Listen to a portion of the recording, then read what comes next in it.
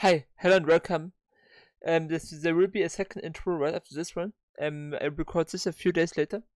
The reason why I upload this video already on Friday and not, as I will say in a few moments after this clip, on Sunday, is that my girlfriend writes an exam on Friday, and I upload this video the same time I think her exam will start in the morning.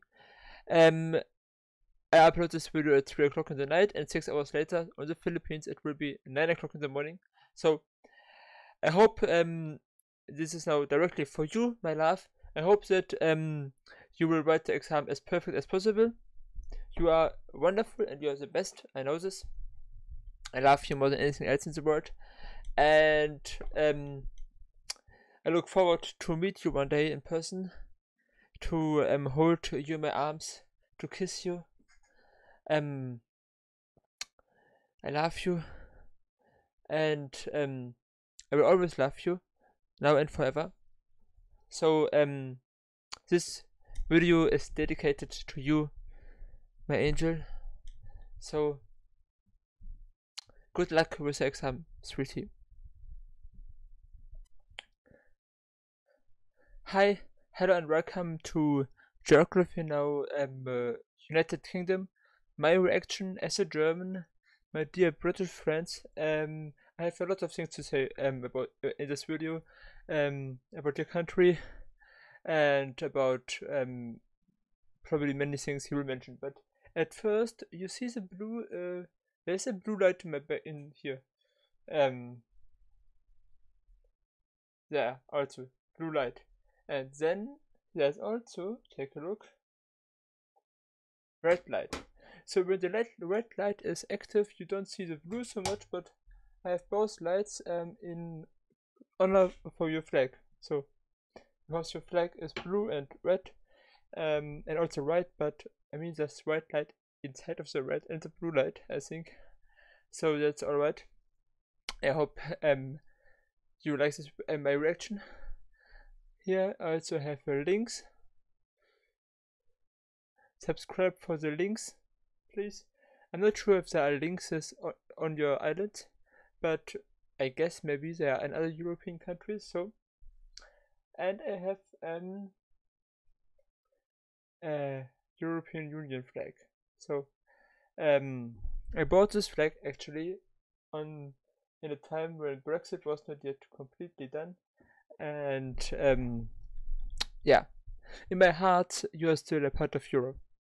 Some of you will like this, some maybe not, but United Kingdom is for me a part of Europe, and I am very much in favor of some changes in European Union. But maybe more about this later when I make a video about the European Union. Now it's about the United Kingdom, and I will upload this video. Then the direction, I mean the real original video came out today. It's just 7 hours old, so I will upload this video in the next weekend or so, in a few days. But I make the reaction already now, 7 hours after it was published. Yes. Please subscribe and like this video. Subscribe for my channel. A German who speaks English. Maybe I will later also put some texts in the video and pause and just you have to pause and read something if I have to explain myself or explain something I meant while editing, and I see what I'm talking. It's not stupid, but maybe sometimes I have the feeling that I can't explain everything I want to say in words. Then I will write it down. English is not my first language, of course. It's German, but I make English. I make my content in English so I can reach more people in the world. So people from Canada, Argentina, China, Korea, Russia, Africa. Africa is not a country, but Angola, Mozambique, Benin, Sierra Leone, Liberia. I know all of the countries in the world. Anyway, enough talk on the beginning of the video. I hope you will enjoy it. And yeah, let's just start with the video. The video is 15 minutes long, so I will probably talk in between more than enough. 1, 2, 3. Hey Jugger peeps, as you know, I'm American and I just got my Anglophone family reunion invite, so I guess I have to show up to be polite and all.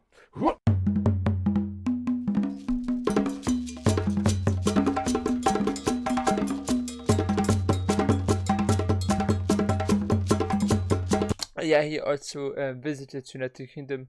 I saw some posts from him on YouTube. Let's see. Of course, I want to also visit the United Kingdom myself as well. It is pretty easy, I think, for me to, kind of, it's not any more the European Union, but still it should be more or less easy for a tourist. And I speak English, so it's not a problem for the English. So, yeah, I would love to, and I will probably also do it at some point. Hi, Dad.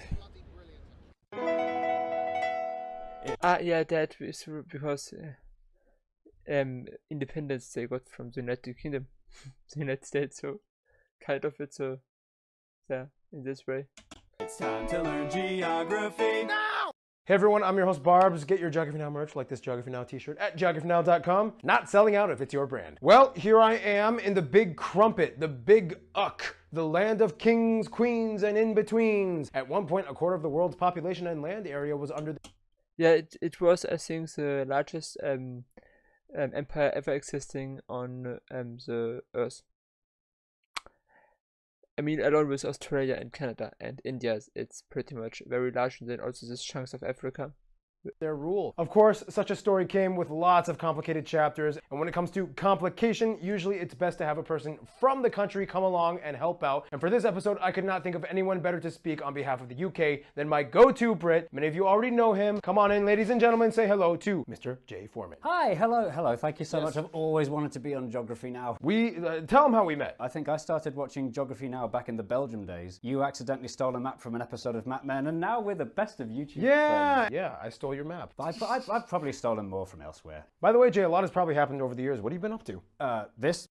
Oh, yeah. You made something. Yeah, I made one of these. Ah, okay. Yeah, he's really good. Yeah, so, I made something. I mean, it's right. So, yeah, it sounds funny. I think also I should make it in full screen. So, United Kingdom, other countries deserve it as well, but I sometimes do it, sometimes not. It's random. Yeah, let's continue. Maybe also my webcam will then just disappear now. I'm not sure how I will do it when I edit the video. let's talk about your country now. Shouts we. That is how we talk. By the way, this is my authentic first reaction to this video. I've literally read for the last 7 hours to do this. I even thought about doing it tomorrow or so, but I thought now I do it now. I upload it later in a week or so, or the weekend, it's just 5 days or so. But I record already now. Let's continue. I'm also curious for some other reaction channels doing reaction to this country. But let's see. Look. So, the UK today is very different from what it used to be. And no, we're not referencing how the island used to be connected to the rest of continental Europe via Doggerland. And no, we're not referencing the Mesolithic. Doggerland, yes, I have heard of this. It is not so deep, the waters. It is just 30 meters or so deep, and if the sea level would just decrease by 30 meters or so, there would be a land connection between Europe and the United Kingdom, which is interesting. Arensbergian hunter-gatherers. Or the Neolithic agriculturalists and enormous stone transporting and solstice measuring peoples. No, we're referencing a time later on when the entire island was just a mess of clans, chiefdoms, opposing monarchs, and outside monarchs trying to come in and out-monarch the said monarchs. It wasn't until much later that the country actually completed unifying everything on the island of Great Britain, plus Northern Ireland, don't forget Northern Ireland, and all the overseas territories, don't forget the overseas territories, and crown dependencies. You could probably forget the crown dependencies. Yeah, because there's like a whole other thing going on. Yeah, oh yeah, and you guys have a town called T.O. Yeah. There's a place near here called Trotter's Bottom. I went to Bitfield. Oh, and of course you can. Titty Ho. Okay. B-O. Yeah. I There's a went place there. near here called Trotter's Bottom. I went to Bitchfield. I mean, Sussex, and so also have this, sex word inside. So that's, I mean, just because something is in the name is, I mean, it's Bitchfield. Bitchfield? I mean, there are probably much, at many places, certain words inside of, city names or, county names or something, provinces names, which sound funny in certain languages. Or in their own language, have some funny meaning. Field. Oh, and of course you can't forget Stand by to put the Very good, very good, very good, excellent. Cheers. Stand by. I've heard of this place, but I mean, it's nice that they separate it up there in different parts and not just a single word like here. I don't know if I would be able to pronounce it. Very good, very good, very good, excellent. Cheers. Actually, speaking of places in Britain, did you know that we've got some of the weirdest and hardest to pronounce places in the world? Okay. Leicester, Fromey, Ruislip, Chiswick, Landfall. Llanelli. Llanelli. Llanelli. Oh yeah, that's Welsh, isn't it? It is Welsh. Oh, That's those as Welsh as you Those can get. Welshies, you can't trust them. Well, in any case, let's look at the map, shall we? First of all, the main chunk of what makes up the UK is Great Britain, located off the northwest. Yeah, the difference between Great Britain, the British Isles, it's the United Kingdom, and Great Britain. Great Britain is just, I think, the big island. The United Kingdom is the big island with Northern Ireland. The British Isles are United Kingdom and Ireland is Ireland, and the Republic of Ireland is just Ireland, also northern part of Ireland. Although the Republic of Ireland has also, I think, a point more north to the northern part of Ireland, which belongs to the United Kingdom. But I'm not mistaken.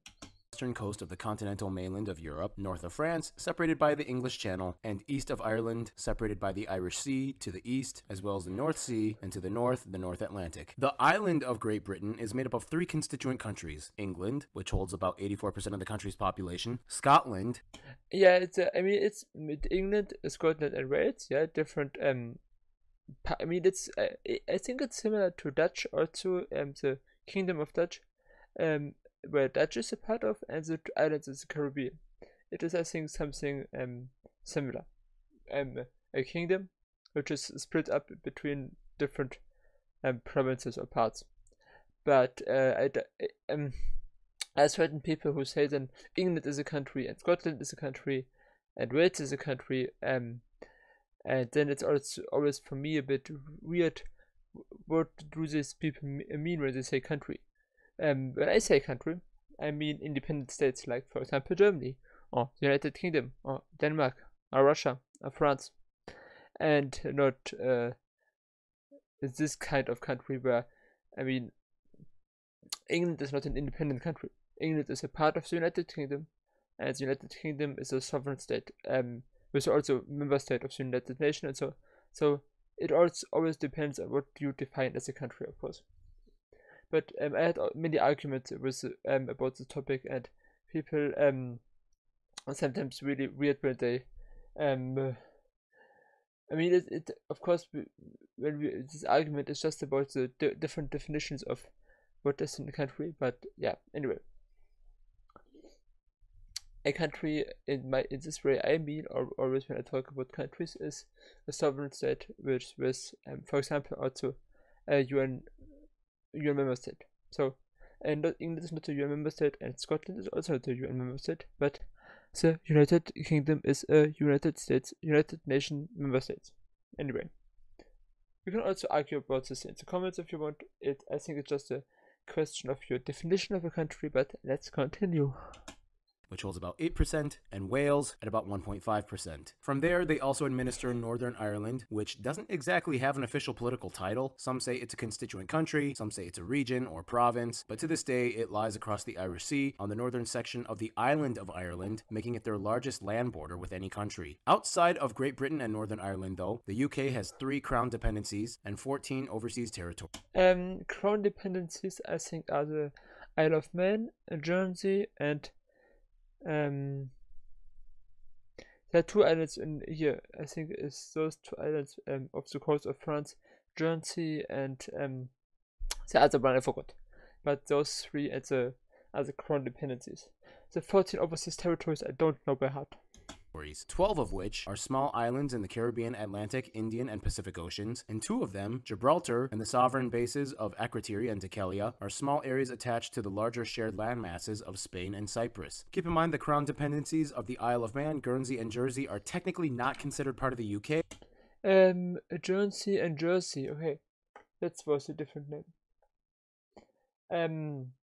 Interesting.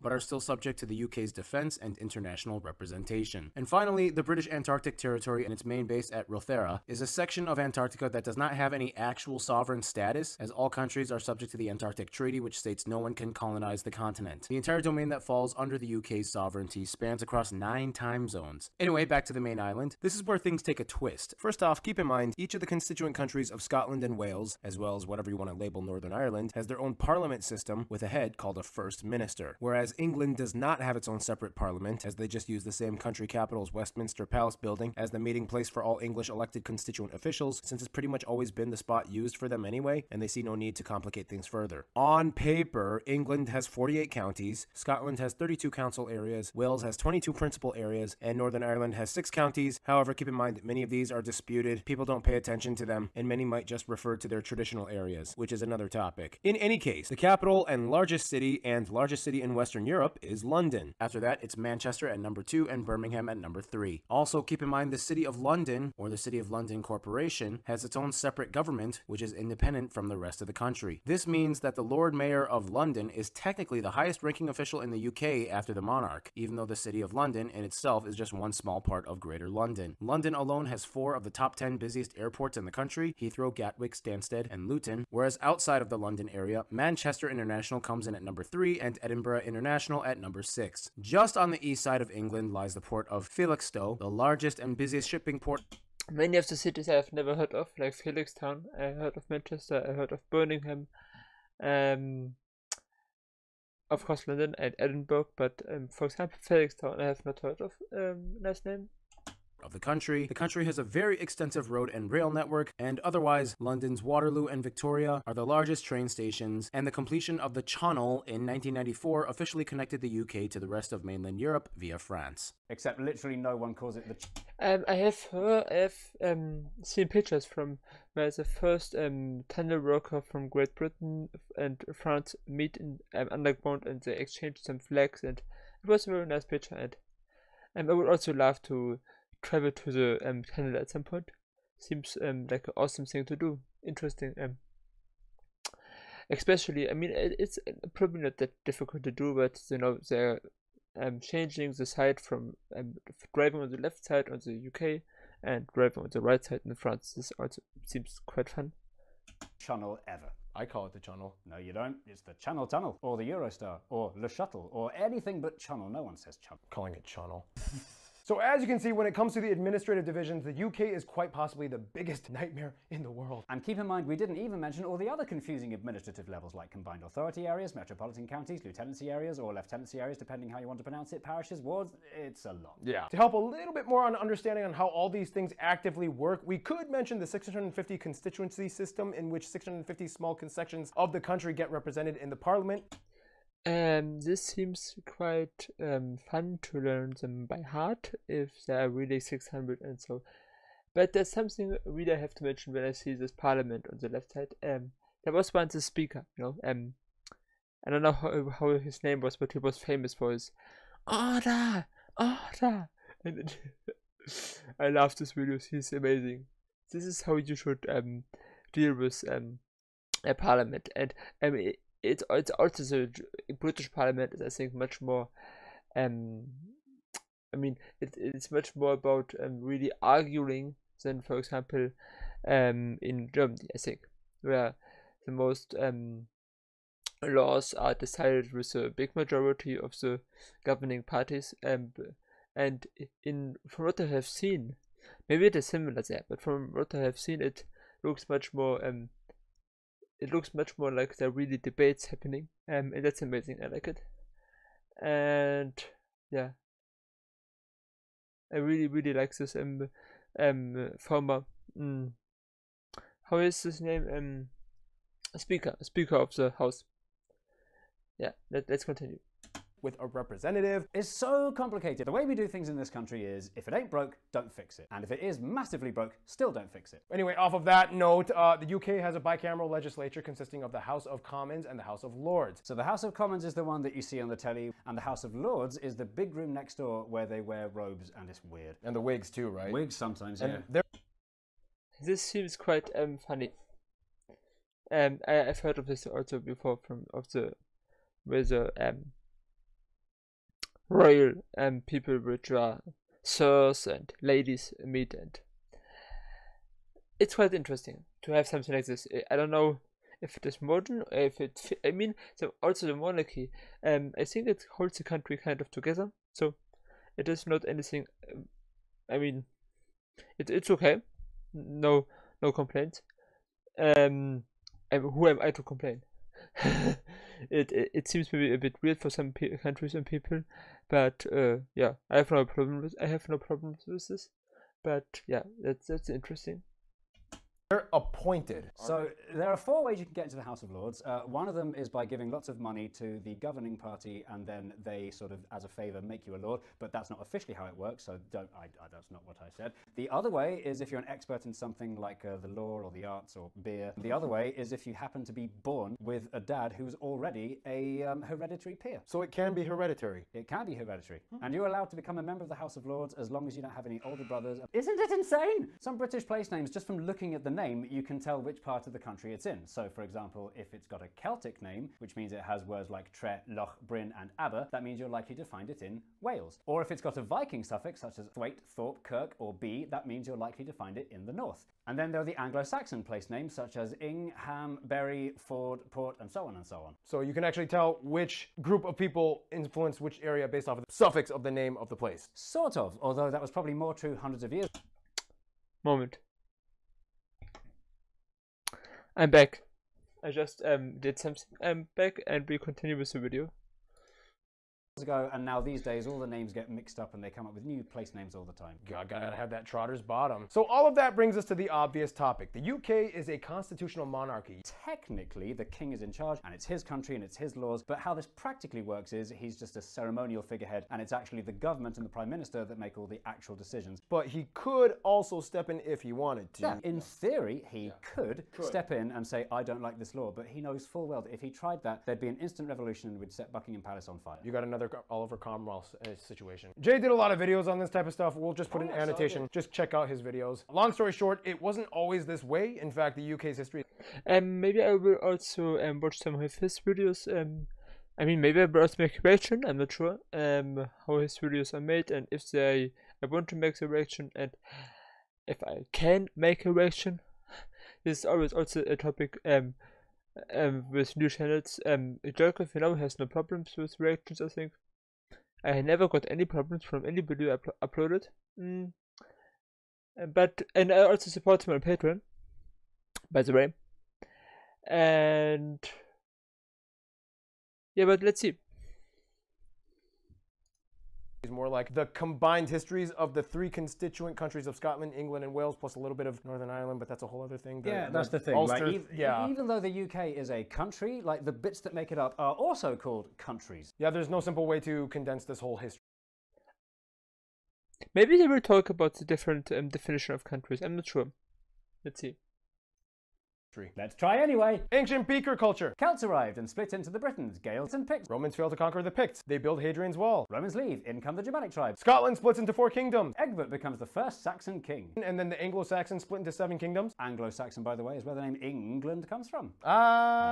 Cornwall falls to Wessex but keeps its language and culture. Meanwhile, Wales was made up of many kingdoms, but the largest are Gwynedd, Powys, and Dyfed. Vikings come in, raid much of the Hebrides Island and Isle of Man. Scots and Picts join to create the Kingdom of Alba. Danish Vikings come in and create the Danelaw. This is also how lots of Danish words crept their way back into modern English, such as leg, window, and yes, even I think also Danish and Norwegian and Sweden, I said it in the Sweden episode as well, are all Germanic based languages, or from the maybe they have a common base language, I'm not sure, but it's a Germanic language family, I think.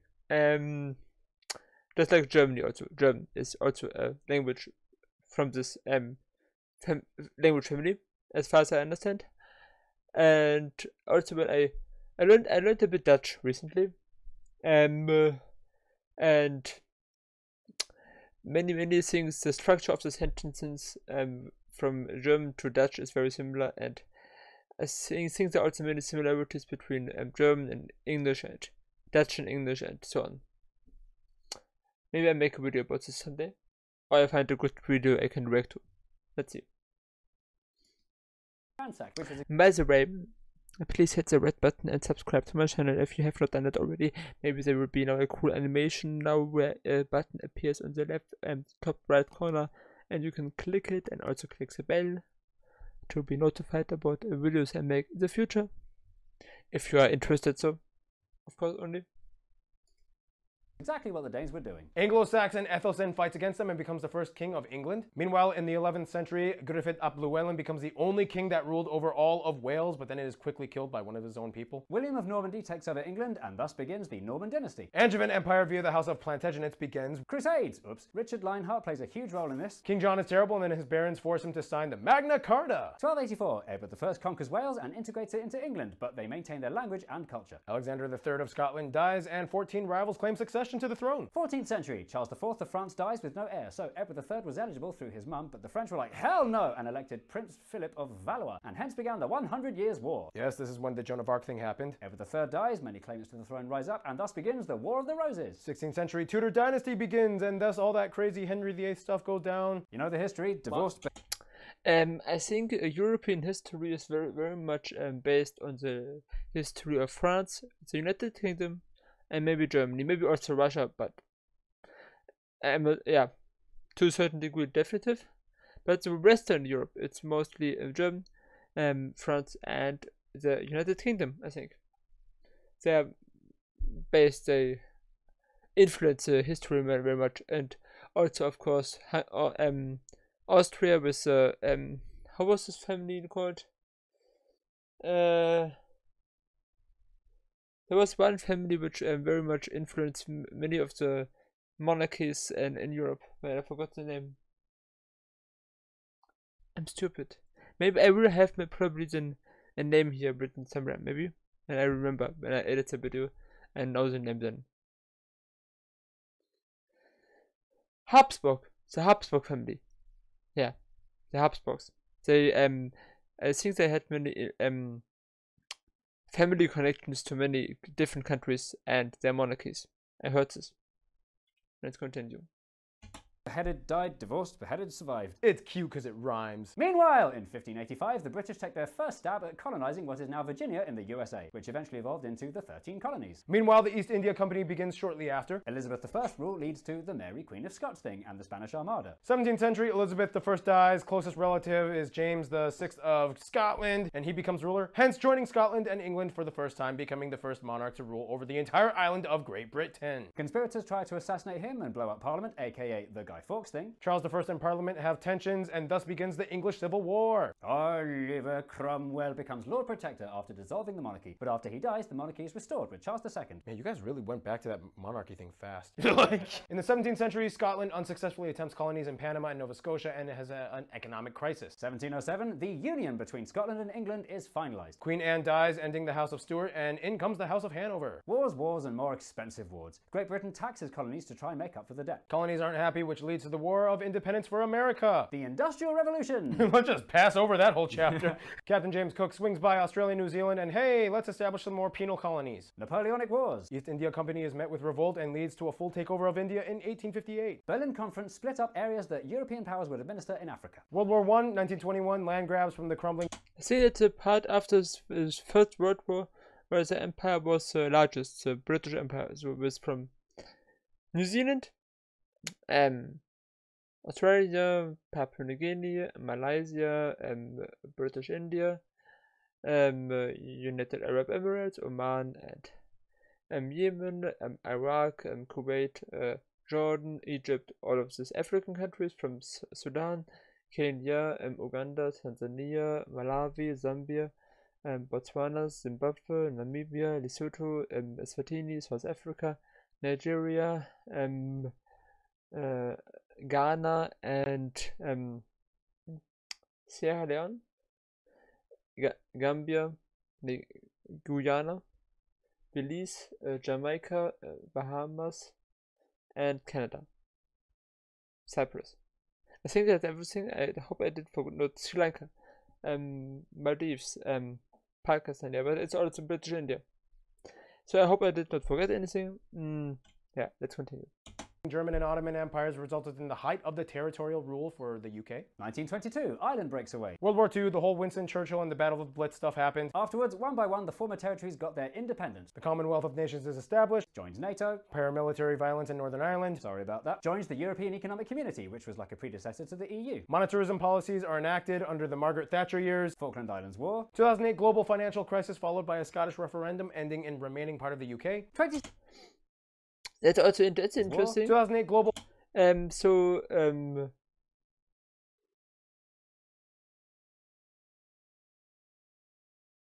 I thought it would be the Falkland Islands. I'm stupid. But how? I'm curious how this will maybe change over time now, because I think that Scots didn't like the Brexit very much.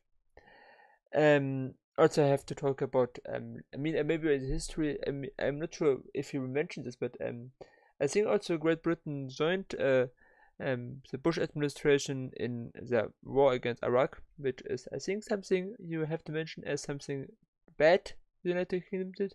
I mean, okay, I'm sure it is something you have to mention, and that Bush, together with, how was his name of the Prime Minister, Tony Blair, belong in prison for the war crimes against Iraq. Financial crisis followed by a Scottish referendum ending in remaining part of the UK. 2016, the UK votes at nearly 52% to leave the EU. Queen Elizabeth So he has also his opinion, it seems, about Brexit. Yeah, my European flag. For me, you are all still part of Europe. One day you can rejoin, maybe. I think it would be better for your economy, and maybe together we can reform the European Union to be a more democratic organization for all of us, to the greater good of all of us. Second longest reigning British monarch passes away. Her son King Charles III is coronated. Crowned. So there you go, an oversimplified outline of the thousands of years of like 70, 20, 10% British, Scottish, Welsh history, all jammed into a cheesy YouTube skit with minimal props and slapstick humor. The thing you'll hear most often from people who love the royal family is how good it is for tourism, despite the fact that if we got rid of the monarchy, we could turn Buckingham Palace into a really expensive museum. But then there wouldn't be a monarch to like fantasize about the fairy tale monarch, princess, king, queen stuff, you know? It's like... But then maybe King Charles could retrain and get a different job as a chartered quantity surveyor. surveyor. But it takes away the whole fantasy aspect. We think of monarchs as like magical creatures. That's the problem! Despite an increasing number of Republicans, which in this country means people vying for a republic against the idea of a monarchy, most Brits are okay with the royal family. It has a unique role as both representing longevity and tradition and tabloid fodder. I don't know, I really do think it does have a lot to do with tourism. Sure. And then we come in. Yeah. Whereas when Brits go on holiday within our own country, we like... I think also it's more fun. I mean, we have also, I think, in Spain a monarchy, in Belgium, in Denmark, in Norway, when I'm not mistaken, and don't forget any. And it's quite fun. So as long as it's not an absolute monarchy but a constitutional monarchy, I think it's alright, and it helps maybe the country. I mean, I would also want to visit the United Kingdom without the monarchy. So, I just want to visit this country and see the interesting places, from Stonehenge to museums to many other interesting places. And yeah, hear people speaking English. Maybe try to sound more British after a visit. Let's see. To go to the seaside, places like Southend. The longest pleasure pier in the world. And speaking of which, we got a guy who kind of saved a lot of people over there, and he's going to do the famous places segment. Come on in, Mr. Tommy Boy. So, other than Southend Pier, the longest pleasure pier in the world, which I did save by peeing on when it was on fire, true story. Other places you need to visit are London, obviously, St Paul's Cathedral, Buckingham Palace, the London Eye, Tower of London, Tower Bridge, the House of Parliament, Big Ben, red telephone boxes, of which many have now been repurposed, police box. I have House of Parliament, Big Ben, red telephone. I have seen such a boxes, of which I have seen such a thing with books inside. I think also it's something similar looking. We have also here in Germany. At least I have seen something like this before in Germany. Maybe it's not also common here, but to have maybe a shelf or something like this outside where you can take a book and also place books. I have seen such things also before. I like it. Many have now been repurposed. Police boxes for you Doctor Who fans. Stonehenge, Henge, which isn't even a henge. Silbury Hill, the Royal Ascot and its many funny hats. Bath, with its Roman baths. The Jurassic Coast, including Durdle Door, the Ammonites and Fossil Beach in Lyme Regis. Windsor Castle, the Shambles in York, the Peak and Lake districts, the Eden Project. Next, we're going to do Wales. Many castles, including Carnarvon, Conwy, Caerphilly, Cardiff, Snowdonia, with Mount Snowdon, which you can actually go up on a train. Penryn Slate Quarry, the underground trampoline park in Clegwyd, Dobby the House Elf's grave, where people keep leaving their socks. So next, we're going to go up to Scotland. Dobby the House. This is this is wonderful. It's funny. Yeah, I like. I would definitely visit this. I have not heard of this. It sounds interesting. I mean, it looks interesting. Yeah. Elf's grave, where people keep leaving their socks. So next, we're going to go up to Scotland. First, you have to start with Edinburgh, with its Royal Mile, Calton Hill, the castles, St Kilda, Orkney and Lewis for Neolithic stone circles, Shetland for ponies, Isle of Skye, Loch Ness, what I personally think is the coolest thing in the whole of the UK, Fingal's Cave. It's on the island of Staffa. You can walk in the cave, you can walk on it, on top. There are puffins everywhere, and when you're on the boat, there are whales and dolphins swimming next to you. We jump across to Northern Ireland, which you can actually see from Scotland. Fun fact. And we start off with the Giant's Causeway, Carrick-a-Reid Rope Bridge, the Titanic Museum, the Dark Hedges, and now for the... I have also heard of some people talking about maybe a unification of Ireland, because also Northern Ireland voted, I think, largely in favor of, against Brexit. So, I mean, who knows what the future will look like, but it's very interesting. And I'm curious, but I would definitely want to visit all of these places: Ireland, Northern Ireland, Scotland, Wales, and of course England. Overseas territories: the Gibraltar Rock with its Barbary apes, Jersey, where you can see some cows, Guernsey. Guernsey and Alderney, some of the most fortified islands on Earth, and go to the Isle of Man to see the TT motorbike races. I mean, overall, I'm so glad I got to do this trip. Give me some love. It was so fun. Had so much fun. We went to Fingal's Cave. Whew, that was a lot to process, and we didn't even scratch the surface. Or the scratchy bottom. But they have not mentioned the other overseas territories, from the Falkland Islands to many of the Pacific Indian Ocean islands. Maybe they will do it later. Let's see. But alas, we must move on to the next segment of this ever-complicated nation, the physical geography. Now, when discussing the landscape of the I have already reached nearly 40 minutes of recording, and it is just 40 minutes of recording, and it's just 14 minutes of the video. UK, most people, they just kind of like default in their minds to the typical hilly green pastures or the Scottish. Like the video, please like the video and subscribe to my channel.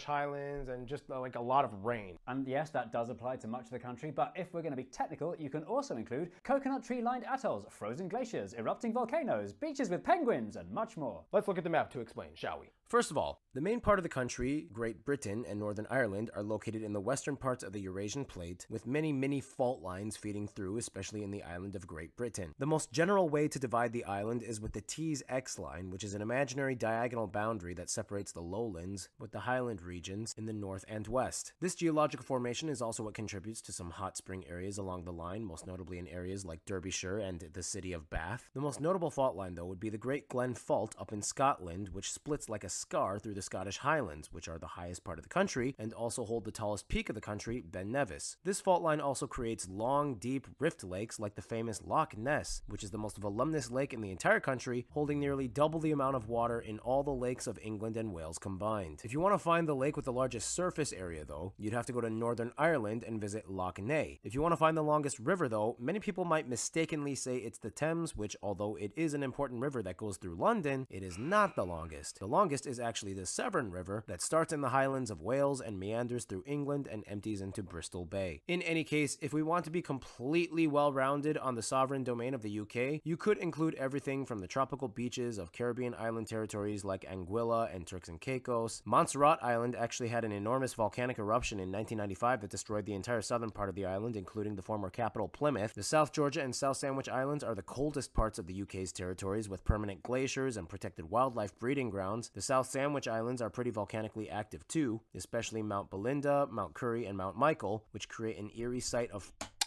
some of those places I've never heard before. This Sandwich Islands? Nice name, but I mean, maybe I've heard of it at some point, but there's nothing I really connect with. Fire and ice when they erupt. In any case, these are all just examples that show the range of what you can naturally find in areas that fall within the sovereignty of the UK. Now, despite being a nation smaller in area than the country of Guinea in West Africa, the UK today stands with the 6th largest national economy by nominal GDP in the world. We used to be number 5. Many factors attributed to this prosperity growth. I think it is United States, of course, then China, although I think China will overtake the United States in the coming decades. I think then it's Japan, then it's Germany, and maybe France, then 5th and 6th is the UK, I'm not sure. I'm just sure about the first 4 with US, China, Japan, and Germany. Such as the Industrial Revolution, or the fact that we were an island isolated, but not too isolated from continental Europe, with access to multiple naval trade routes that we dominated and protected. Now, this is where I usually take my triple shot espresso break and Noel fills in for the rest of the segment. However, since I'm here in the UK, I guess I'll have to switch things up and do an English breakfast tea break. Coming right up. Here you go, take this. Oh wow, this is a thing that you guys do. Sugar? You're getting two. That much, okay. I mean, it's not bad, it's good, but like, is there any way to make it stronger? It's as strong as it needs to be.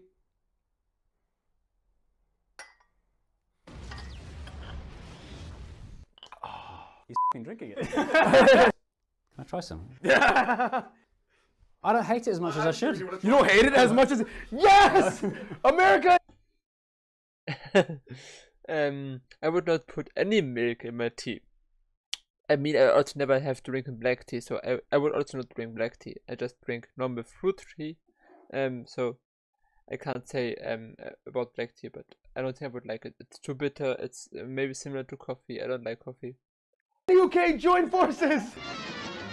All right, the UK. Let's get to it, okay? So historically, many of the parts that made up the UK followed some brutal and ineffective economic practices. For example, people were expected to stay and work in their home parishes even if there was no work. Those that wandered off to find work elsewhere were deemed vagabonds, and if caught, were subject to things like whippings or being put into stocks. Yeah, that didn't work out so well. Eventually though, over time, many parts of what are now England fell into a system of mercantilism, or a policy that attempted to maximize tariffed exports with quotas while minimizing imports. That kind of worked, but as you know, most of the world hates tariffs, so eventually they had to drop that system in 1840. The Industrial Revolution was without a doubt a game changer that launched the UK into global dominance. Things like the sewing machine, steam-powered engines, and turbines, the telegraphs revolutionized the entire... I have to say something about a movie I watched and I really like.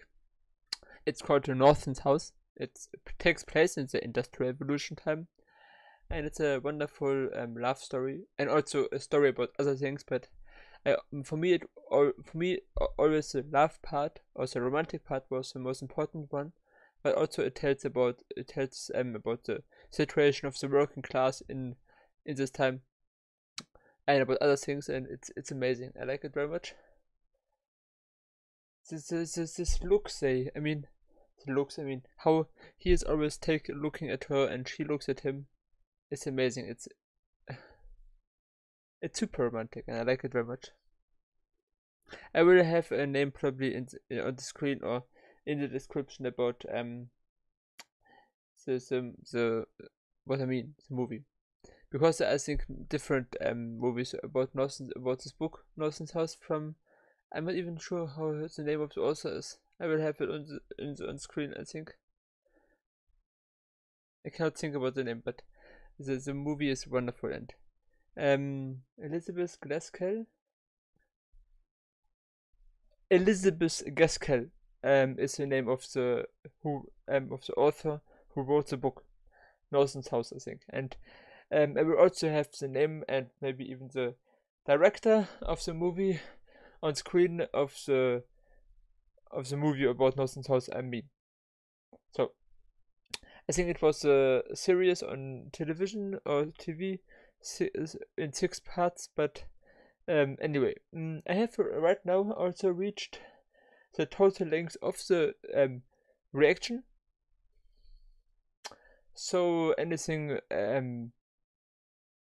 plus half an hour, so my reaction will definitely be, even if I would not say anything from now on, above 1 hour long, and I will continue to say certain things, so it will be maybe 1.5 hours, maybe 2 hours long. I'm not sure, but I hope you like it and subscribe to my channel, also to Joke If You Know, of course. Manufacturing system where now things were made by machine instead of by hand. Every region had their distinct industry and resources. Newcastle focused on shipbuilding, from Manchester cotton, Middlesbrough iron and steel, Scotland wool and linen. Telegraphs could now send messages from the UK to India. Manchester is also one of the cities I've heard from also in school about the Industrial Revolution. Also, please also, if I say anything which is wrong, correct me in the comments. If you have a different opinion, also write it down in the comments. There are certain things where I have a strong opinion too. Brexit is not one of them things, but for example, the Iraq War and so. If you want to say anything about certain topics I mentioned and have a different opinion, please tell me in the comments. I don't claim to know everything, but what I know is sometimes very disgusting. Like for example in Iraq, and the United States is, I think, the main component in this war against Iraq. But Great Britain, the United Kingdom supported this, and for example Germany did not. So, but also there, if you know something I don't know, write it down in the comments. Tell me what your opinion is, and also about Brexit, and for example also Julian Assange. I recently watched from Democracy Now! A video, a funny name, similar name to Jerk If You Know. I think except the similar name, there's nothing in common. But Democracy Now! Uploaded a video from something which happened in the beginning of this year, a conference, I think, in Washington DC, when I'm not mistaken, from different people. Also, how's his name?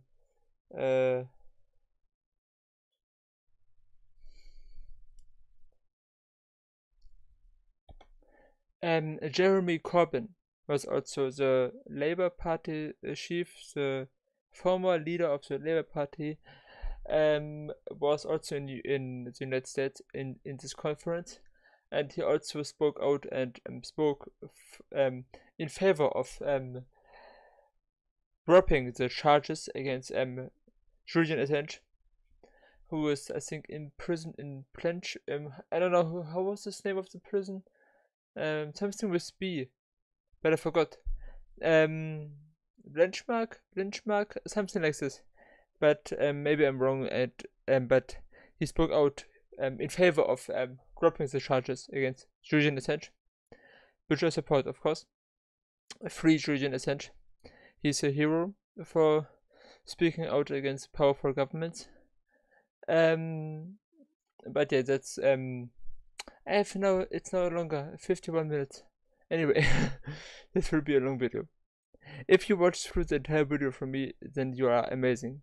My reactions are often very long, much longer than the videos themselves. I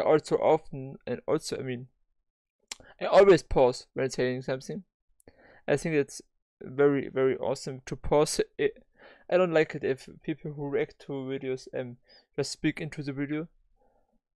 Just pause, say what you have to say, and unpause again. It makes it so much more comfortable to watch. Anyway, I love reactions, so but I don't like it when people speak into the original video. Hours. You could arrive to a destination in a few hours via train instead of days by horse and carriage. With this new advancement and advantage, the UK changed their strategy, becoming a hegemonic naval powerhouse while subsidizing and delegating specific regions for private trading companies to monopolize off of. For example, the Muscovy Company was in charge of trading with Russia. The East India Company took over the Indian Ocean, and the Hudson Bay Company was in charge of Canada.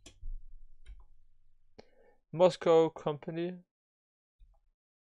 Regions for private trading companies to monopolize off of. For example, the Muscovy Company was Muscovy Company in charge of trading with Russia. The East India Company took over the Indian Ocean, and the Hudson Bay.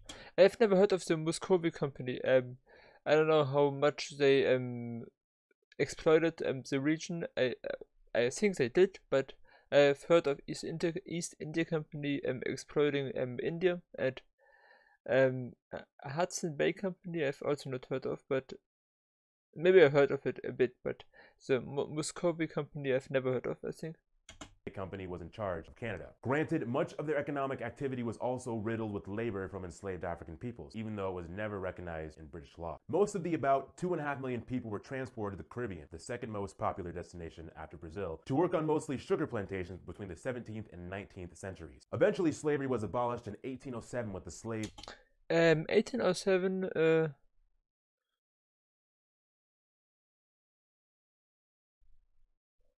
But it was never in law in Great Britain, or was it in law? I think he mentioned that it was not in law. The slavery Trade Act. However, in practice, it still went on for over 2 more decades until the Slave Abolition Act was passed in 1833. Of course, this was a dark moment of history for the UK. Eventually, those sugar plantation islands would gain independence and form new nations like Jamaica, Barbados, and most of the Lesser Antilles Islands. Overall, you can see how the story of industrialization mixed with naval trade were key factors. And speaking of naval activity, you can occasionally find things like gray seals and basking sharks in the waters around the UK. And to talk more about the wildlife, here's Gary Arlo. You look a lot like Caleb. I'm back! You can't get rid of me and my amazingly accurate Aussie accent. So first, let's focus on Great Britain. Today there are 14 national parks, 9 in England, 3 in Wales and 2 in Scotland. There aren't many large mammals found on the island. Today, the largest native mammal is the red deer. Most of the predators like wolves and bears were hunted to extinction centuries ago. Those bearskin caps worn by the Queen's Guard were actually made from Canadian black bear pelts. As a temperate climate zone, reptiles are not very common. Only 3 native species of lizard exist, and all snakes except the European adder are non-venomous. The national animals of the UK all make no sense. I think the national animal of the United Kingdom is the lion. I have heard of this in a different video I watched today, which does not make much sense because there was never a lion, I think, on the islands. But anyway. For England, it's the lion, which is not even native to the European continent, let alone the UK. Whereas for Scotland, it's the unicorn, and Wales is the Welsh dragon, which haven't been discovered yet. But I'm... Maybe they will discover the Welsh dragon at some point. It's unicorn as well. I like this. Good. I mean, also the Wales flag is one of the most beautiful flags, I think. Maybe not the most beautiful. There are many nice flags, for example, in the Caribbean, but a very nice kind of flag. Morning! Most people will say that the English Bulldog is a very iconic animal that epitomises the British spirit. Otherwise, if we are discussing That's maybe something which is really true. I think also Churchill was called the Bulldog or so, as a joke or so. I'm not sure what, but I think he was called this from some people, and yeah, maybe this fits to the spirit of being British. overseas territories abroad, the wildlife spectrum expands to a wide range that includes things like flamingos and iguanas in Turks and Caicos, to elephant seals and macaroni penguins of the South Georgia and South Sandwich Islands, as they are very popular breeding ground for various species. I guess that's it. I guess I'll go back into the blackness now. But something I want to ask you guys, British people. I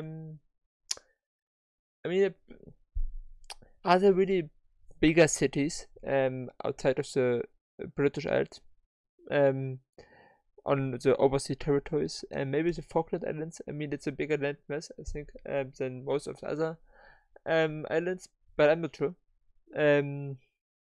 So, are there any bigger cities out there?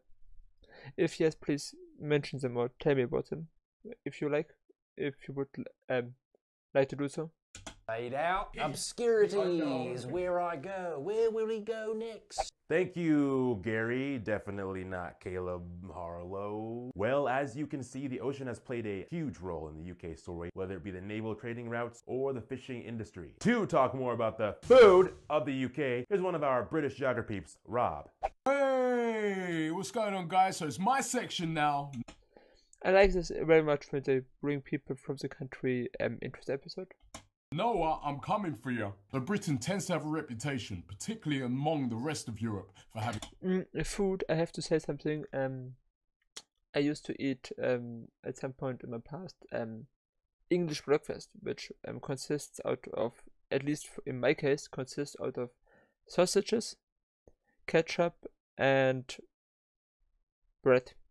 I mean, there are other people also eat bacon and eggs and so, but for me it was just sausages and bread, I think, and ketchup. But I like it. I liked it. dull, bland, flavourless food. But you know what? Beans, yeah. Bacon and beans.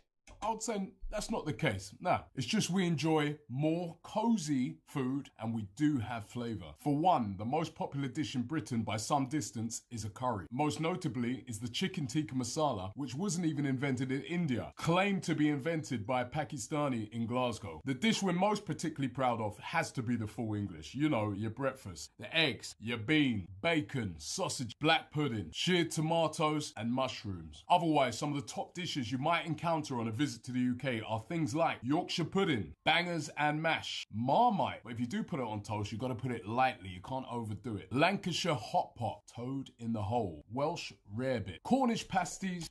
I'm also interested if he will make a video about his trip. Maybe he already made a video about his trip and just haven't watched it. And I look forward to the British Friday flag analyze video. Scotch egg, beef Wellington, shepherd's pie, steak and kidney pie, pie and mash with jellied eels, which is an East London Cockney delicacy. We love our meat pies. And of course, you cannot visit the UK without having our most famous dish, fish and chip. Whitby is known for having some of the best fish and chips in the country. For dessert, you might want to try something like a Eton mess, Bakewell tart, sticky toffee pudding, trifle, and so much more. I hope you guys come and have a bite. See you in the UK. Look out for Rob Peters. Thank you, Rob. Hey, Noah, he said he's coming for you. What do you say to that? We'll see. I'm not sure about how much I would like the British food, but I would definitely have like to try some of it. And I would really love to visit the country. At some point I will. Maybe not as the first country or the next country I visit, but at some point I will visit the United Kingdom. My recording is now 1 hour long and 2 GB. Let's continue. 23 minutes in 47 minutes. So I have not even reached half of it and I about half of it, and I am 1 hour long. Let's see. Well, that's all I got for you all today. I will catch you on the next one. Back to you, Barbs and Jay. Thank you. That was awesome. You did a great job. We just had a whole section about British food and you didn't mention crumpets. Oh. I'll get you a crumpet. Hang on. Oh, okay. This is a crumpet. Is that butter? Mm-hmm. I like butter. I approve. Demographics. Demographics. Okay, now. It's interesting. Yeah.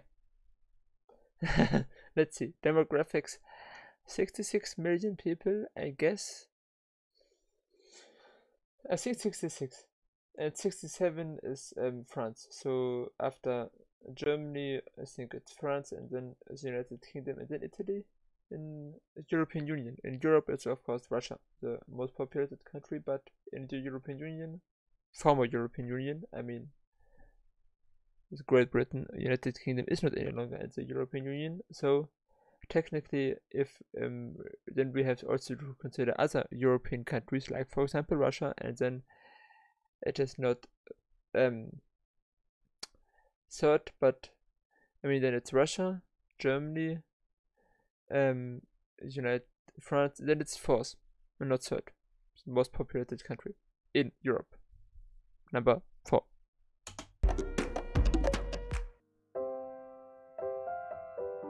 Question is, what does it mean to be British? Simply, beans on toast. A British person.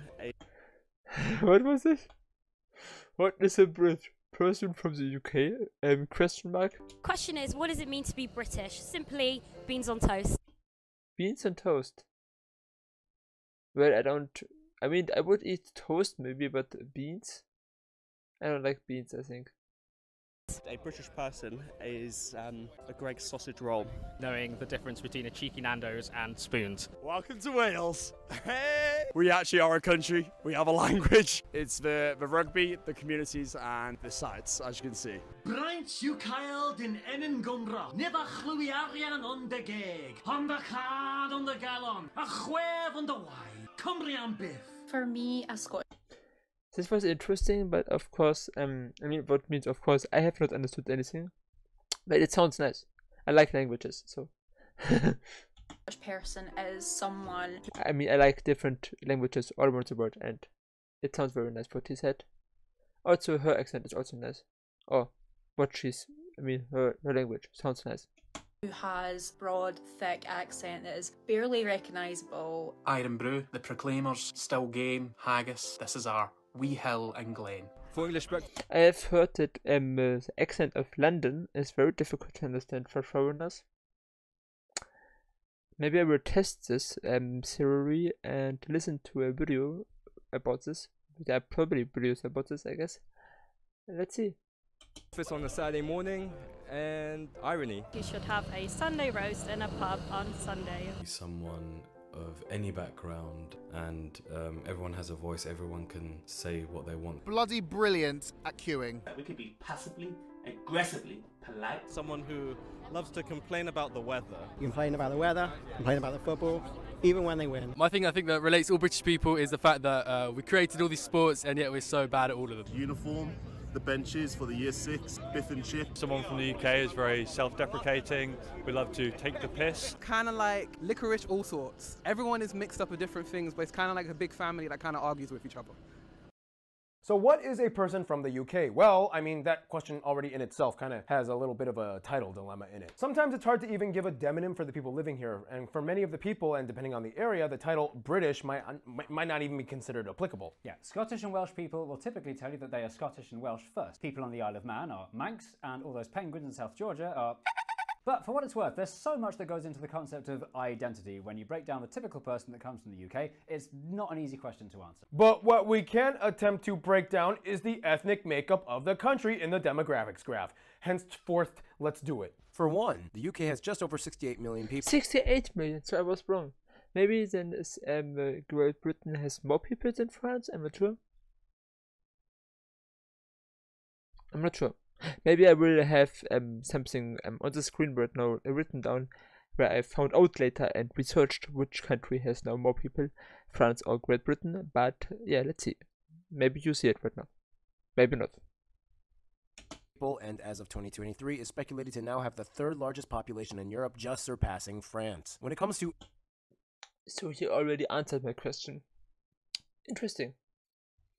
Ethnic makeup, it's a little complicated to come by, but according to the most recent data from the Office of National Statistics, it is reported that the largest group are the white British peoples at somewhere around 87% of the country. This category is pretty broad, however. The office designates white into subgroups of white British, which includes Scottish and Welsh, Irish, Irish traveler, and whites of other nationalities. The remaining 13-ish% are made up of other non-white ethnic backgrounds, the largest being Asian British peoples at somewhere around 7% of the country. The majority come from South Asian countries like India, Pakistan, and Bangladesh. About 3% are Black British, mostly from Caribbean and West African backgrounds, and around 2% identify as ethnically mixed individuals, and around 1% identify with other groups. The I like the other group. I mean, I don't understand this ethnicity break. It's a thing that where he always says this much of a percentage is white, this much is Hispanic, or I don't understand why he is doing this in general, but yeah. Let's continue. It's just something personal. I don't understand this.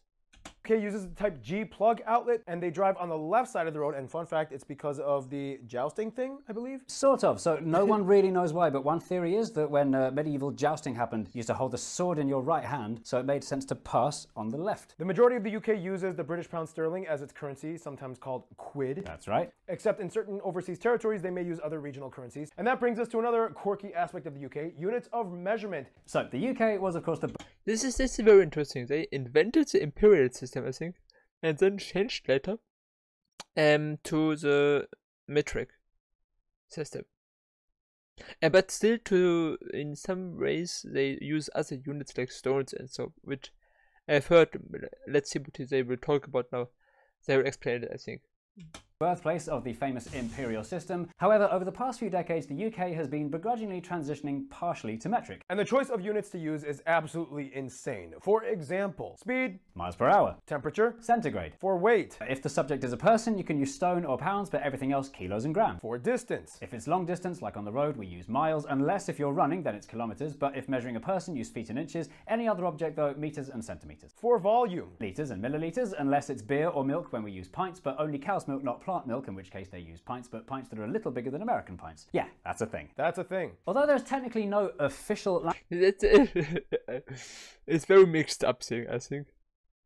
It's very funny. I cannot imagine anything else than just the metric system, which I'm used to.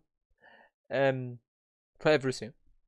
But even in the United States, for example, the science use the metric system, and the industry is everything else which is not science, I think, uses the imperial system mostly. To what I know. If I say something wrong, please correct me. And in the United Kingdom, it seems very much mixed, which is interesting and funny. Language, the country's de facto national language is, of course, English, or technically modern English, which is incredibly different from Old English. And during the 16th century, Shakespearean times, an early version of the modern style of English we know today started to evolve. Thank you, Shakespeare. And this, of course, brings us to the famous British versus American English scenario. The spelling subtleties are minor. Brits tend to spell words that are more similar to their Latin and Germanic origins, whereas Americans spell things more phonetically. Otherwise, some words are just completely different, such as apartment, flat, fries, chips, crisps, truck, lorry, gas, petrol, cookie, biscuit, trash can, rubbish bin. I try to sound more British. I think I mean I want to sound more British because well, in some ways some American words sound also better. So it's a mixed up thing for me, I think. But I think rubbish sounds quite nice. But yeah, yard, garden. I mean, I know both words, so I cannot decide right now which one is better. There are certain words I like in the one accent more, and then there are words I like in the different accent more. So sometimes I like the American word for a word more, and sometimes the English word, the British word. So Yard. Garden. Sidewalk. Pavement. Pavement. Road surface. Candy. Sweets. Faucet. Tap. Spigot. Tap. Flashlight. Torch. Oatmeal. Porridge. But I do. For example, for flashlight, I know only flashlight for a Taschenlampe. It's in German. But torch, I mean, yeah, I heard that it's this word in British. But anyway, I like them both. To admit, I like porridge better because it reminds me of fairy tales from childhood. I know, just try saying the word porridge and not being just a little bit more happy. Porridge, it's like the Goldilocks and the Three Bears. Porridge. Porridge. And don't even get me started on the accents. In fact, it's speculated that the UK has the largest variation of accents in a single language of any country in the world. Somewhere around 40 to 50, I believe. It is nuts. Like, if you think about just how small our islands are, and yet the accents have remained really resilient. The two cities of Liverpool and Manchester, only 30 miles apart, they sound completely different. Otherwise, the UK also has regionally recognized native Celtic-based minority languages. For example, Cornish is spoken in Cornwall by about 4 people, and Scottish Gaelic is spoken in Scotland, and by far the biggest of these surviving Celtic languages is Welsh. There are even Welsh TV channels and shows, radio stations, and almost all road signs are posted in Welsh and English in Wales. Each of these languages play a vital role to the cultures of their respective communities. Religion! Now this is religion, I think the king is also the head of church, but about the Wales, I would like to maybe even learn some Welsh, Celtic, or Welsh and Celtic and other languages. Sometimes I just learn languages for fun, just some small languages like Lithuanian. I learned a bit after the Lithuanian episode, but I don't need to learn English after the this episode because I know already how to speak English. I learned a bit Swedish after Sweden and Polish after Poland. So yeah, just on Duolingo a bit. It's fun, I like it. Anyway, let's continue. An interesting one because for most of the UK's history, there's always been kind of like a complication when it came to religious affairs and leadership. After the Church of England renounced papal authority from the Catholic Church in 1534, things got tricky. It was kind of like, "Oh heavens, our dear monarch doth died. Who shalt beeth next in line? It's insert name of next to kin. But here's the problem. They're Catholic. Jolly toddlywonkles, no! Let's burn things. That seemed to solve problems. Burn! And that's like how 28% of their domestic wars started. In any case, the country is technically a Christian country. Actually, it's technically a theocracy where the crown gets its power from God, long story, and a majority of them hold religion to more of a traditional role, mostly reserved for national festivals, traditions, and even schools and politics. With all that said and done, it's very important to also highlight the immigrant and non-European communities that make up a very notable demographic of the UK as well. The black community dates back to the 17th century, when attendants and servants were brought over, such as John Blank during the Tudor dynasty, who was paid about 16 pence a day for his trumpeting skills. Most of the enslaved black people were brought to the Caribbean, not Great Britain, so the black British community stayed relatively small and was mostly confined to Liverpool. It wasn't until the mid-20th century when communities from the Caribbean and West Africa started to set up communities over here. The UK also has the oldest Chinese community in Europe, arriving in the 19th century, followed by other Asian groups like Indians and Arabs. Basically, no matter who you are or what you are, everyone born and raised in the UK will... Yeah, until 1999 or 1998, I'm not sure. They had also Hong Kong under their jurisdiction, and I think now it's for 50 years something independent, and in 50 years or 2048, 2045 or so, it will completely be a part of China, and I'm not mistaken. There's a period of 50 years. I also think from Macau. One was really one of these both was 1999. Stopped being a colony or an overseas protectorate, and the other was 1999 or 1998. I'm not sure which one was when. I think maybe Macau was later, but I'm not sure. Maybe I have the correct one on the screen right now. Let's see. But yeah, let's continue. Have a common understanding of a certain set of values and customs unique to the UK. For one, the schooling system. Oh, this is a weird one. Yeah, so you might have got hints of what it's like from the Harry Potter films and books. Uniforms are worn not only to show school identity, but also to foster a sense of unity and equality. And you can't make fun of the kids that wear bad clothes because it's like they're all wearing the same thing. Yeah. Yeah, nobody can, well, you can still bully people. I see the reason for uniforms in schools. I would still not like to have them. I mean, I'm happy I never had to wear uniforms. It reminds me also a bit too much to military, but I see the advantages. I see the advantages to wear school uniforms against discrimination and so on. So that's a great thing. Also, like, if you not don't- on clothes. Education is. It's also not uncommon in the world, I think. Many countries do this. Also in Russia and in China, I think also in India, maybe. But I'm not sure. But I think in Russia, I'm not sure. But there are many countries who do this. And I see the advantages. A huge part of our culture. English, maths, that's right, maths, not math. You say maths. You say maths. Not mathematics. And science and even physical education are compulsory subjects for every stage until the GCSE exams, and compulsory education ends at age 18. Yeah, and you have that college is another thing you guys have, but it's like you're... Well, right, so the word college is for older children. It's for teenagers who've chosen to study something very specific. Yes, yeah. Whereas in America, it's just you call college what we call university. It's where we get wasted because we're saying we're studying, but we're not. Another unique trait of the UK's social atmosphere is the fact that since it is a constitutional monarchy, much of the country has a deep tie to the traditions related to said monarchy. The inner core of the royal family today has about 50 or so members that are either descended or married into the House of Windsor. Only about half of them actually carry out royal duties, which usually include diplomatic missions and being the face of the UK. Whatever you want to make of that. Outside of the royal family, of course, many noblemen were appointed leadership roles over certain areas, and today you can still even find many people that are descended from these lesser ranked individuals that had ties to the monarchs. Well, you can, but you have to go to the very posh public schools, which, by the way, is what we call what you call private schools. Right. You're likely to run into people who say, oh, I'm actually 718th in line to the throne because my third father once removed was the 13th Duke and Duchess of Wyndham. Sometimes you'll find heirs to the throne where you least expect it. For example, did you know that Olympian Zara Phillips is the Queen's granddaughter? No, I did not know that. But we can learn more about the sport of the UK with art, with the sports part. Sport part. The sport part. I like this correction. It's funny.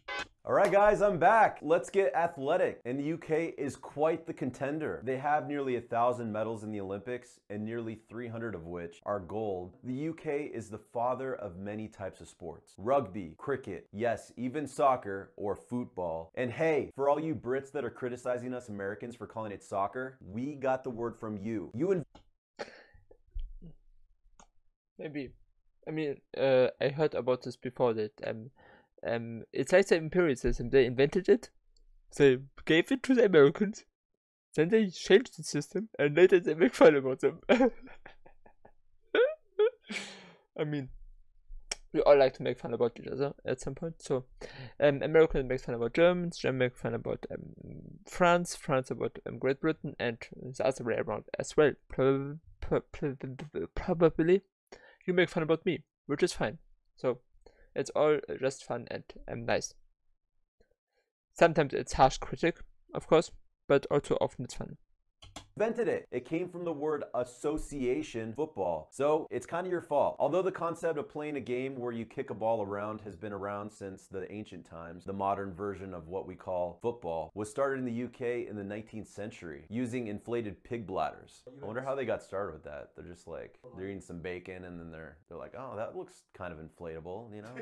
So far, England has won 1 World Cup in 1966 against West Germany, and it was in the iconic old Wembley Stadium that has since been torn down due to infrastructure problems, and it was buried under a huge grass mound. Also, the trophy was stolen, but found by Pickles the dog. True story. Either way, football is such a huge part of the UK's identity, and they could talk about it forever. They even have a subculture of hooligans, or the obnoxious football fans that like always get drunk and start fights and beat each other up. It's almost like a whole other sport itself, and it's equally entertaining to watch. Like And some football fans can be quite annoying sometimes, but there are also many people who just enjoy football, and yeah, but let them do their fun. If they do it just in their group and not affecting others, they, in my opinion, they can also beat each other up if they do it somewhere where no innocent people get harmed. Drunken MMA, right? Yeah. Otherwise, the modern form of rugby or rugby union was invented in the town of Rugby, where it got its name from. However, many will say rugby is actually descended from the Welsh game Cynapin, which is why today some of the best rugby players come from Wales, and it is a huge part of their national identity. Cricket was invented in South England in the 1500s and is one of the most long-winded sports that can last days to finish. Scotland is also a hub of invention. I've heard about cricket as well. even at some point watched a video explaining me how cricket works, and I forgot already, I think. But it's a very important sport for the United Kingdom, and also, for example, for India and other former British colonies. I heard it only from India, but maybe it's also a popular sport in South Africa, so I'm not sure. But it's interesting.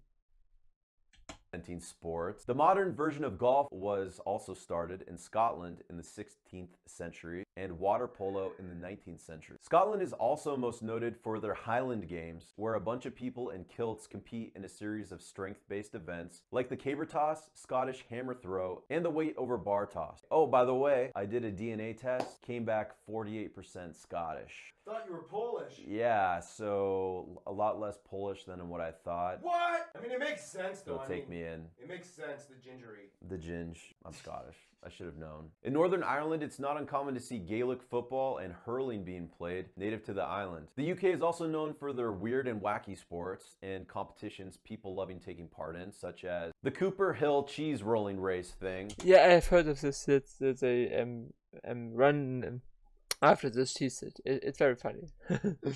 Tar barrel racing, toe wrestling, shin kicking. Let's do that one. We'll do it after this. Pancake racing, the stinging nettle eating contest. Yeah, I used to get stung by those things all the time when I was a kid. Like, I cannot imagine eating those things. Gravy wrestling. These are weird. They even have a gurning contest, which is where, like, in order to win, you have to make, like, the ugliest face possible. Like this. In any case, that's all I got for you. Sure. This with the ugly face competition I've also heard. It sounds funny. I like it. It's weird and it's funny.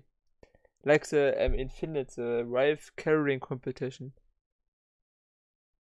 I've heard of this in the Finland episode, obviously. Let's continue. Toodle pop, jolly good, crumbly wrinkles, old chap, and whatever. I'm gonna get this ginger's gonna skedaddle out of here. Toodaloo. Thank you, Art. Jay, what are some just of the biggest, most notable traditions you've experienced living here? The day after Christmas, we call it Boxing Day, the 26th of December. It's an extension of the holiday, so you get yet another day off work, and there's also a lot of football going on and lots of great stuff on the telly. I thought that was a day where you box each other because you're fighting over cheap prices at the grocery stores. Actually, fun fact, the reason it's called Boxing Day is... Barb's was kind of right. Originally it was supposed to be about giving gifts to the poor, but now it's about getting half-off deals at the mall. Yeah, Boxing Day. Okay, well, good way to transition into the culture of the UK, and with that, let's bring it to our homegirl, Hannah, with the culture segment. Hey guys, I'm back. Well, actually now, we're back. You don't get it. Yeah, I get it. Congratulations.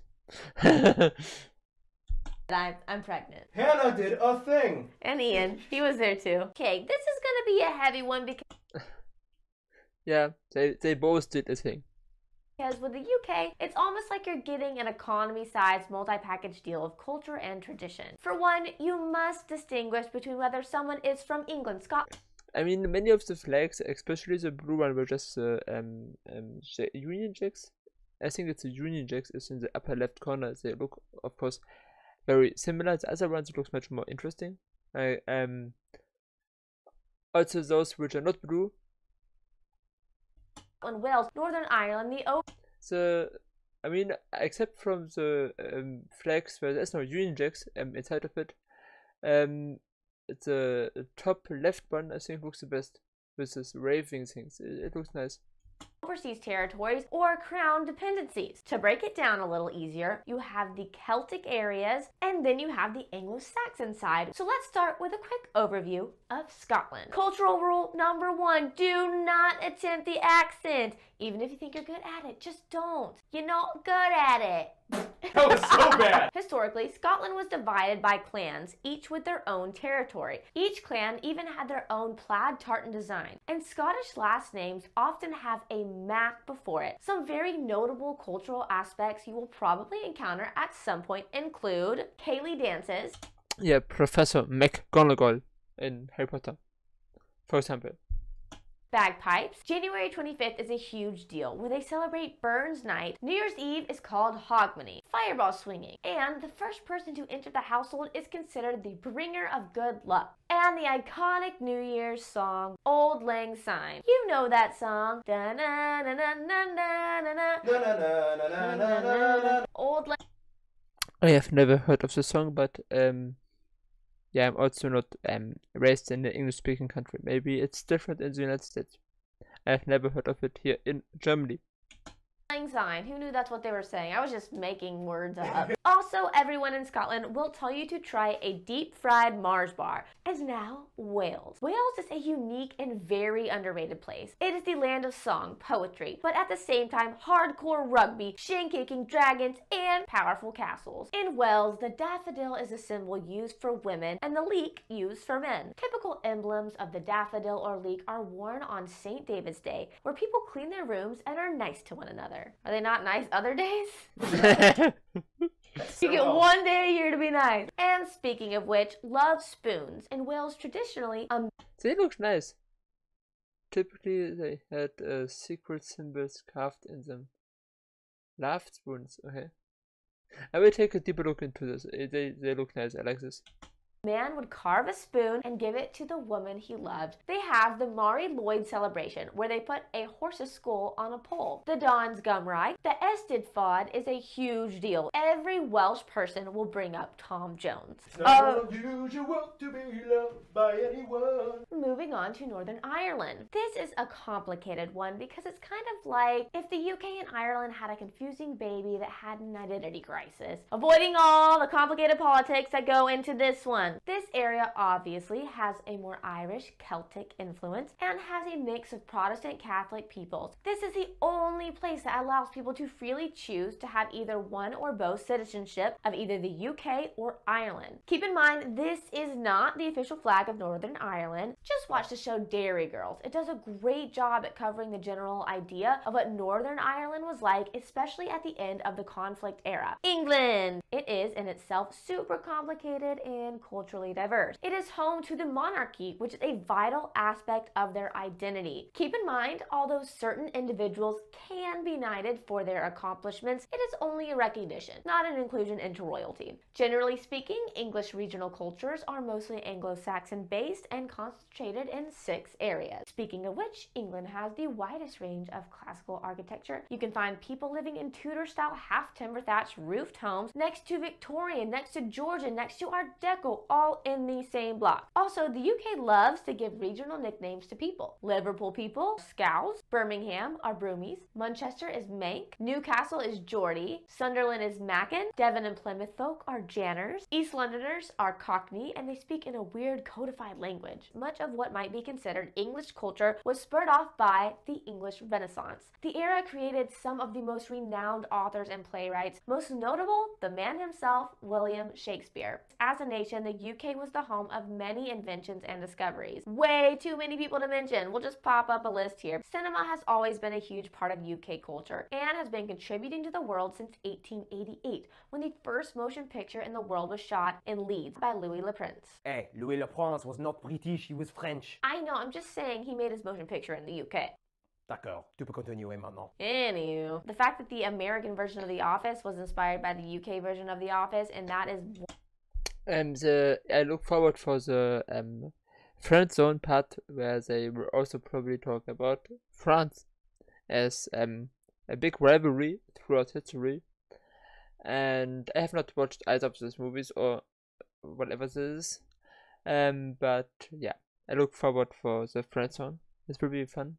One of our most well-renowned television shows is amazing. I mean, it's one of my favorite TV shows of all time. Honestly, I think we did better though. Come on, Kevin Malone, best character. Kevin Malone, our version of Dwight is way better than y'all's. I'm so sorry. He really is. In any case, the territories and crown dependencies all have their own unique traits as well. Jersey and Guernsey and the Isle of Man each have their own languages and confusing political systems. In Gibraltar, people speak Llanito. The Pitcairn Islands has a Polynesian Creole called Pitcairn. Turks and Caicos has a Caribbean House Evolution boat party, and the Cayman Islands have an entire week dedicated to pirates. Well, that was a lot, and we didn't even cover a small fraction of everything that could be discussed with the UK culture. And of course, one huge facet of UK culture is their music. And with that, Keith is on tour. Can't leave his dream job to be here. Ugh. So let's give this segment to a British musician. Guys, say hi to David. And we got David here. Explain who you are. Introduce yourself. I'm a music nerd from the UK, and I have a channel called David Bennett Piano. Britain has always had a rich musical culture. We had the Elizabethan lute music of John Dowland, the grand Baroque music of Handel, and at the start of the 20th century, we had two of Britain's most influential composers, Gustav Holst and Edward Elgar. Elgar! I've heard music from Elgar already. Classical music. It is very beautiful. I like it very much. But it wasn't really until the 1960s that British music became the global cultural export that it is today. Of course, I'm talking about the British invasion, where bands such as the Rolling Stones, the Kinks, the Animals, and of course the Beatles took the world by storm. And then since that invasion, the UK has continued to contribute to global popular music. Many genres of music can trace their origins back to the UK. Heavy metal, for example, was pioneered in the early 70s by the likes of Black Sabbath, Led Zeppelin, and Deep Purple. And many of prog rock's most iconic bands hail from the UK, including Pink Floyd, Yes, and Genesis. Highly successful artists have hailed from every corner of the UK. The most famous Welsh musician is probably Sir Tom Jones. Northern Ireland has Van Morrison, and Scotland's most successful musician. I have not heard of them. Most of them, the Beatles, of course, I heard of them. But I think that's pretty much everything. 1.5 hours, by the way. I mean, I think the total reaction will be around 1.5 hours. Is probably Calvin Harris. Britain has always had a strong history of folk music as well, particularly in Scotland, where Gaelic language music is still very popular, with artists like Julie Fowlis continuing the tradition today. Queen, David Bowie, George Michael, Kate Bush, Oasis, Elton John, Radiohead, Muse, Coldplay, the Spice Girls, Ed Sheeran, Adele. Ever since that British invasion in the 1960s, the UK has not stopped churning out culture-defining music, and I'm sure it will play a major part in popular music for decades to come. Thank you, David. Actually, guys, if you didn't know, Jay is a musician. You make music as well. Sometimes. What are some of your biggest inspirations in music? Is it really, really boring and dull and uninteresting if I say that my favourite band is the Beatles? Yeah, it kind of does. Yeah. Sorry. Basic! Well, we covered so much in this segment. Jay, what else can we talk about in this episode? Shall we do the friend zone? So I'm very curious here.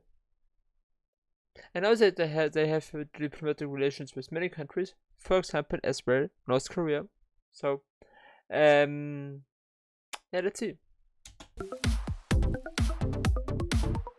So obviously the UK has a lot of diversity, and of course it's due to their history. As you can see, Britain has had a fair few dealings with other countries around the world, which brings us to the animation, the motion graphic. First of all, as a permanent member of the UN Security Council and founding member of numerous IGOs such as the G7, NATO, World Trade Organization, and Council of Europe, the UK has lots of international ties. Although the Brexit situation did cut them off from EU authority, many of the diplomatic laws and trade deals with the EU are almost exactly the same as they were pre-Brexit, and today the interaction is still there and open. It's just a little different when it comes to certain legislative issues like immigration and economic policy. This is a topic for another time. In any case, the UK has spent the last 100 years coming to terms with the fact that they were pretty much seen as the antagonist in so many independent stories across the world. Even though the empire has gone, its influence is still strongly felt around the world, with lots of other countries speaking English, playing cricket, having similar-ish systems of government, and so on. Many of these countries are members of the Commonwealth of Nations, and the monarch is still, at least in a figurehead sense, the head of...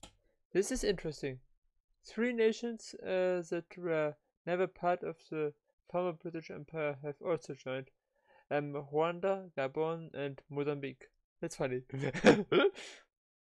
State of many of them. The UK still has very close relations to the Commonwealth countries, with many of these people settling in the UK, most notably some of the largest diaspora communities from India, Pakistan, Bangladesh, Nigeria, Ghana, and the Caribbean. The UK, or England in particular, had a massive rivalry with France riddled with war for much of their history. For the last century though, especially after World War II, they've done a complete 180 and have found themselves on the same team in almost all global conflicts, and each side loves to poke fun, but in a loving way, at each other. Interestingly enough, the country they probably have the most in common with, Ireland, has had quite a few scuffles and conflict, especially before the Good Friday Agreement was signed in 1998. Today, however, you can't deny that the citizens of both countries enjoy an extremely close relationship. Many British people have Irish heritage, they intermarry quite a bit, and many have dual citizenship. Australia and Spain have the largest communities of British national residents living abroad. Australia has always been a hotbed destination for immigration for Brits seeking the warmer climate, and specifically for Spain, Ibiza is almost like a little Britain, as so many British people either go there on holiday or to move. In terms of their best friends, however, many in the UK would probably say that I guess so. I mean, as I already thought that it might be the United States, which is, I think, a bit sad. Understandable, but yeah, let's see. the USA, and maybe some might include Canada. The biggest differences between the two is that the USA gained full independence through revolution, whereas Canada just kind of stayed British until they slowly over time requested to be given more and more autonomy until technically 1982 when they adopted their own constitution, but still remained under the Commonwealth. It wasn't even long after the Revolutionary War that the UK and USA quickly patched things up, having a shared language, and today a population with about 11% of its people ethnically descended from British roots has not only further helped them communicate and relate culturally, but eventually they've joined in almost all major international conflicts since the mid-19th century. Today they swap each other's films, TV shows. So there's something funny. I mean, first the United Kingdom colonized the United States with the certain colonies, and now the United Kingdom is very close ally to the United States. I think that's funny. Music, and so on. And in Europe, anything USA related will typically have some kind of connection to the UK, as they kind of act as like the link between North America and Europe. Overall, the USA and UK may have started sour, but today they have never been closer. All right, and with that, in conclusion, Jay, you are the Brit. I'm going to give this to you. In conclusion, sorry about the empire, but basically Britain is now finding its role as a modern, progressive country that hopes to leave a good mark on the world. This flag actually makes me realise that when Brits go abroad, even though we like to claim that we're not very patriotic, you know, we go abroad and it turns out, yes, we really are. And we really care and we really do love our country. And they hate when people fly their flag upside down! Isn't it also backwards? Everything's wrong. Well, Jay, I think there was nobody better than you to be in this episode and to co-host with me. Guys, I guess that means stay tuned.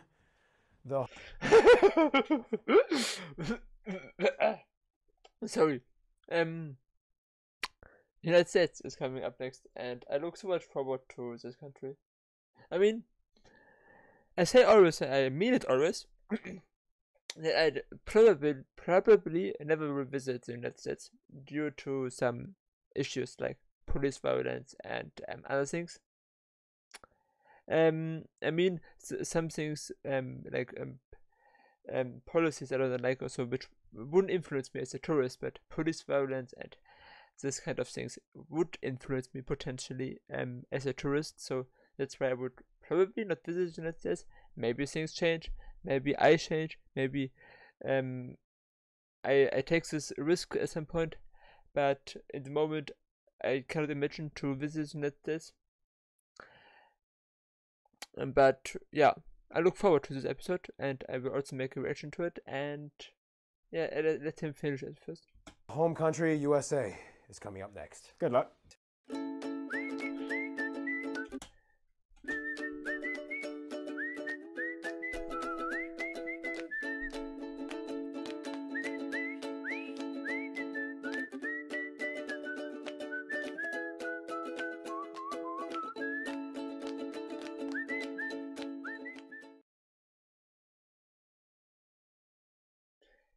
Yes, I look very much forward to the episode about the United States in this year, in 2 months, in 2.5 months, in 3 months or so. I don't know, something like this. Maybe just 1.5 months even.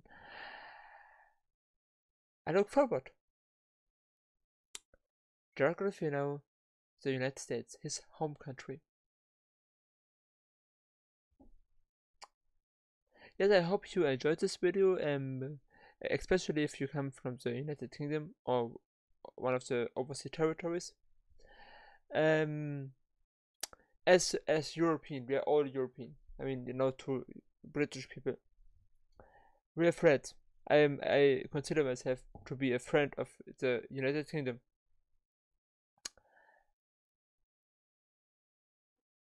I look forward to visit your country one day. I like many of the things he mentioned in the video.